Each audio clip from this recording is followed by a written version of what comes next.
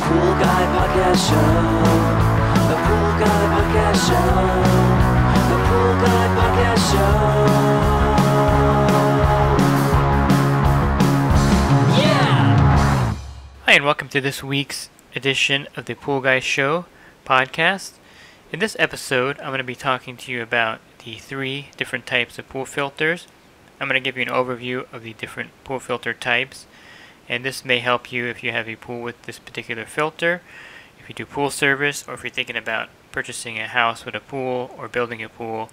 This may help you choose the right filter size, and right filter type for your pool. And this week's episode is brought to you by Riptide Pool Vacuum System. If you have a pool service route, this is a great way to pick up the large debris on the bottom of the pool very rapidly and make your day a lot shorter. You can learn more about the Riptide Pool Vacuum System at www.riptidevac.com. And InyoPools.com is a proud sponsor of this podcast show also. InyoPools.com has been helping pool owners find the right pool parts since 2001 with over 50,000 pool parts in stock. Order online today and have the parts delivered right to your door. And to mark the second season of the podcast, I've also created a dedicated website for the podcast. You can find this website at www.thepoolguypodcastshow.com. On this website, you're going to find all the previous podcasts listed. You're also going to find the YouTube version of the podcast. And you're going to find a box to contact me if you have any questions you want me to answer on the podcast show. Or if you want to be a guest on the show, you can also fill out that box. So I'm excited to add the resource of a dedicated website to the podcast to help you with all of your pool care needs. So let me go over the 3 types of filters. I'm going to give you an overview of the filters. I did a separate podcast already on a DE filter, so I'm going to go ahead and do a separate podcast on each of the filter types. But for this one, I'm going to do a general overview of the 3 filter types. And you're going to find one of these 3 filters in your backyard, or if you service pools on your service accounts. So the most popular type of filter varies by region. Here on the West Coast, the most popular type of filter is your DE filter, or Diatomaceous Earth Filter. This is a filter with grids inside there that you coat with diatomaceous earth. You also have the Quad DE filter, which is the cartridge type DE filter. It also uses diatomaceous earth, so this powder will coat the grids and trap all the particular dirt, bacteria, and other particles and keep them from returning to the pool. The DE filter is the most efficient. It filters down to 3 microns. And before I go any further, a micron is basically a micrometer, or 1/millionth of a meter. So if you're looking at the math equation, it's 1/1,000,000th of a meter, which is 0.00004 inches. So for a size comparison, a human blood cell is about 5 microns across, and the human hair is about 75 microns across. So a diatomaceous earth filter will filter better down to the size of a blood cell. And so that's the most efficient filter. It'll filter everything out of the pool basically. And it's one of the reasons why it's the most common filter found on the West Coast. Back in the East Coast, or mainly Florida and down in that area, you're going to find a lot of cartridge filters. Cartridge filters will filter down to about 20 microns. And these are very popular in those areas, and they tend to put in a smaller cartridge filter than what I would recommend. But you'll find a lot of cartridge filters in that area and that region, and they're also getting very popular here in California and on the West Coast. And a cartridge filter is basically a cloth-like material, depending on which brand of cartridge you're using, and this material will just trap the dirt and debris on there. And there's no diatomaceous earth necessary. Everything is trapped on the pleats and the cartridges themselves, and that's how the cartridge filter will filter out the dirt, bacteria, and other elements in your pool. And again, they filter down pretty good, anywhere from 20 to 15 microns. And then the last type of filter is your sand filter. You're going to find the sand filter in a lot of the regions in the Midwest. You'll find it on the West Coast, and you'll find some in Florida also in that region. And the sand filter, basically, as the name states, is just a filter filled with sand. And as the water passes through the sand, all the dirt and contaminants is trapped in the sand, and it's passed back into your pool clean. The only drawback with the sand filter is it filters down to about 40 microns, which is probably the least efficient of the 3 filter types that I'm talking about today. If you have an above ground pool, you'll commonly find a sand filter on your above ground pool. and it's efficient enough for an above ground pool. Usually the above ground pools don't have more than 4,000 or 5,000 gallons of water, so a sand filter on a small body of water is definitely acceptable. And again, if you buy an above ground pool, chances are it's going to have a sand filter attached to it versus any other kind of filter. I have seen some above ground pools with cartridge filters, but the most common above ground pool filter is probably a sand filter if you buy a kit at a store like Walmart or Home Depot. And you'll find sand filters on many commercial pool accounts. The reason for that is that they're really easy to maintain, even though they're not quite as efficient as diatomaceous earth or cartridge filters. Since commercial accounts are running 24 hours a day in most cases, they require a large filter and a filter that's very easy to maintain. So you'll find sand filters on commercial accounts. Here in the United States, sand filters are very popular in a lot of the regions around the world. In Europe and South Africa, you'll find a lot of sand filters over there also. So my area, I've dealt with every type of filter from sand, cartridge to DE. My pool route consists about half my filters are diatomaceous earth, the other half are cartridge, and I have a couple sand filters mixed in there. Again, they're not quite as popular here in California as other parts of the country. Now, as far as the cleaning of the filters, the sand filter I just mentioned is pretty easy to maintain. You really never have to take this thing apart. The sand is designed to last for the life of the filter, but in some cases you do have to change the sand out of the filter if it gets a lot of heavy use, a lot of dirt and particles pass through there over the years. And the sand filter, basically it's self-contained, and all you do is backwash a sand filter whenever the pressure goes above the 10 psi mark. Let's say a clean sand filter is at 15 psi. When the pressure gauge goes to 25 psi, then you have to backwash a sand filter and to get everything running more efficiently again. You don't want to backwash a sand filter too often, because then it becomes less efficient, because sand filters actually work better when there's a little bit of dirt in the filter itself. So keep that in mind also with the sand filter. So it's very easy to maintain. All you have to do is backwash it when the pressure in the filter rises as it gets dirty. The only drawback, again, with the sand filter is that it doesn't filter down nearly as good as the other filters, and you're going to get not as crystal clear water as opposed to the other types. With a diatomaceous earth DE filter, you're going to notice that the water is pretty crystal clear all the time. And the cartridge filter also is going to really give you clear, crisp water. Another problem with the sand filter is you start to get algae in the pool. If the pool does turn on you, it takes a lot longer for the pool to clear up with a sand filter.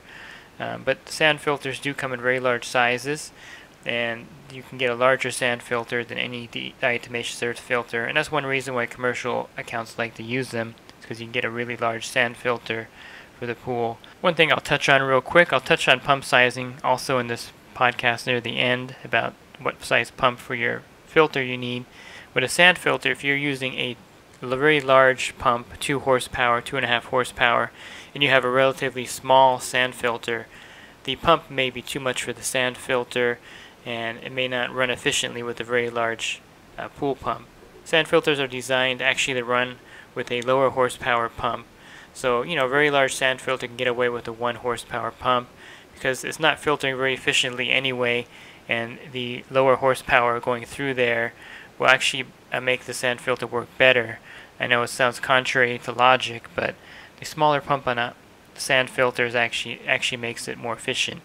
Now, as far as cleaning a DE filter, you can take it apart about every 6 months or so, depending on your region, and then you're going to hose off the grids thoroughly to get the DE and dirt off of the grids.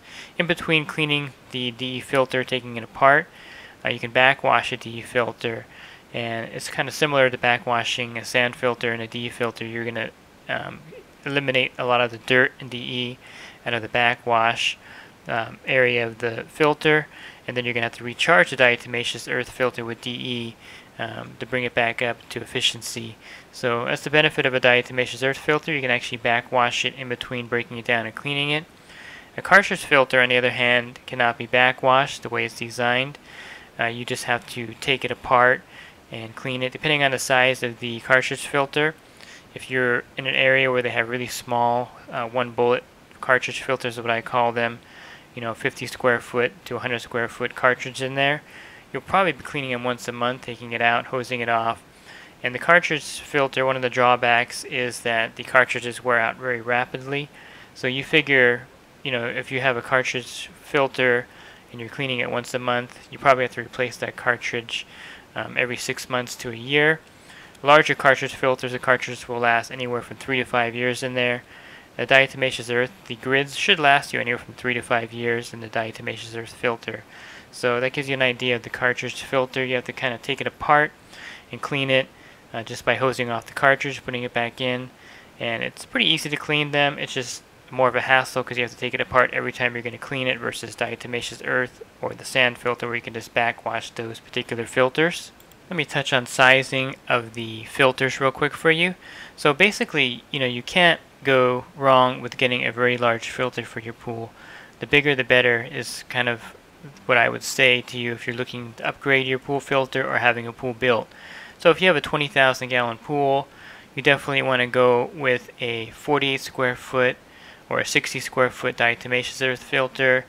You want to go with a large cartridge filter. I prefer a 320 square foot or 480 square foot or 500 square foot cartridge filter, and kind of give you an equivalent.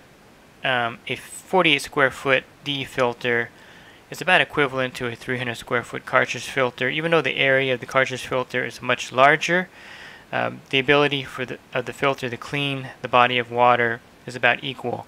So if you have a 20,000 gallon pool and you have a 48 square foot DE filter, it's pretty much equivalent to having a 300 square foot cartridge filter in the same pool to kind of get the same amount of water quality. And you would hose off and clean the cartridge filter, that size cartridge filter, maybe once every 6 months also, same as the Diatomaceous Earth filter. And you can go with a 100 square foot cartridge filter in a 20,000 gallon pool, but again, it's not going to be as efficient. You're going to be cleaning the filter a lot more frequently, and I think the quality of the water will suffer with the smaller filter overall. So again, you want to get the largest filter for your size pool. If you have a 25,000 gallon pool, 30,000 gallon pool, you can get away with a 60 square foot DE filter or a 400 to 500 square foot cartridge filter on that pool. And you can kind of see the equivalence I'm going with the cartridge and DE. Again, a lot of the regions like Florida, you'll have a 20,000 gallon pool with a 100 square foot cartridge filter in there. And I don't really recommend that, but they build them that way. I would rather you just get the largest filter possible. So if you have a small filter, you're having problems with algae, with water quality issues, you definitely want to upgrade that to a larger filter, and that will solve almost all of your problems. As far as sand filter sizing, I'll just go with the Pentair, the tagless sand filter size.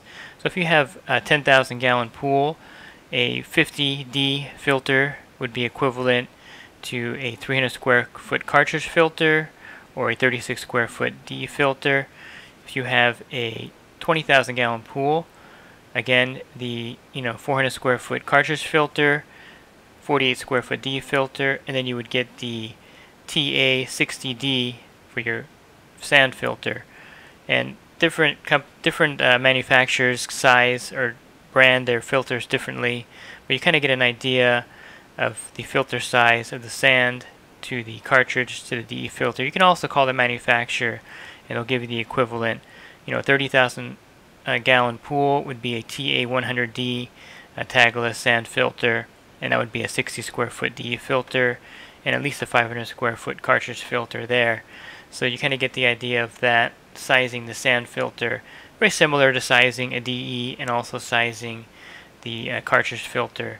You just want to go with the biggest filter for your size pool, and that would give you the best results as far as water quality. Now as far as pump sizing with the filter, with the cartridge, if you have a 100 square foot cartridge filter, you don't want to put a 1.5 horsepower, 2 horsepower pump on there. It's just going to be too much for that little filter.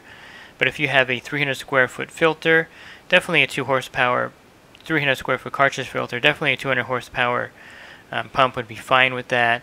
It's also fine with a 48 square foot DE filter and a 60 square foot DE filter. If you have a 36 square foot DE filter, even a 48 square foot, a 1 horsepower pump is fine with that. So the larger the pump, you'd have to have a larger filter to kind of compensate for the water flow. So it's kind of a common sense thing. When you go to get a filter and a pump, you're going to see the filter size and the pump size, and you're going to realize that For a really small filter, a very large pump is not going to be effective. For a very large filter, a very small pump is not going to be effective, except in the case of a sand filter, where they run actually better on a smaller horsepower pump than you would think versus a higher horsepower pump. So when you go to build a pool and you go to size your pump and filter, again, the rule of thumb, go with the largest filter that you can afford and go with a reasonable size pump for that filter. This is a 60 square foot DE filter or a 320, 480 square foot cartridge filter has such a large filtration area. Even a small 1 horsepower pump would be efficient for that filter size, because it's going to pump a lot of water through that filter very rapidly. So even if your pool has a small lower horsepower pump and motor, the larger size filter will just make it run much more efficiently. You know, it's just kind of logic. You have this big filtration area, so a lot of the water is going to move through there rapidly. So, you know, I would definitely, again, recommend the largest filter possible, even if you don't replace your pump, if you have a smaller pump. I have a 48 square foot DE filter running on a 3/4 horsepower pump, and you can't even notice the difference in the pump velocity because the filter has such a large area and the water is moving so rapidly.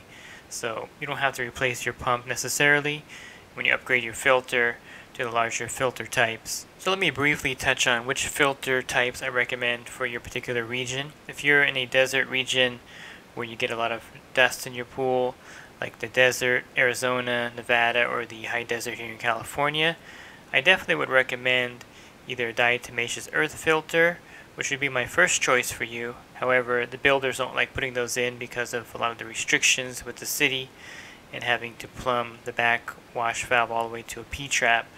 I would definitely recommend a Diatomaceous Earth Filter in that situation because they're very efficient with heavy dirt in the pool and you can backwash them frequently. The second choice, of course, then would be a cartridge filter, which I find a lot of cartridge filters out in the high desert area here in California. And probably the same goes with the desert regions of Arizona and Nevada.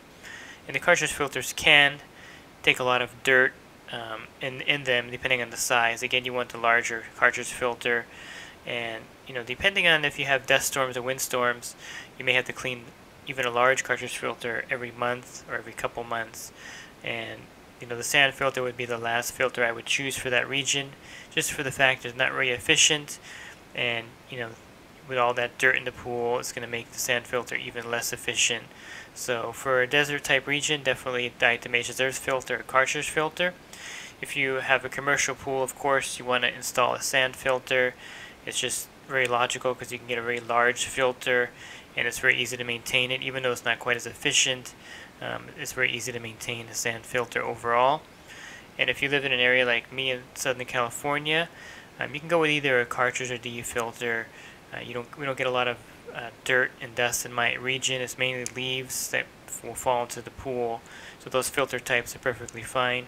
And in Florida, of course, you're going to find 99% of the filters are probably cartridge filters out that way. A lot of the pools there are screened in, so they don't have a lot of dust either.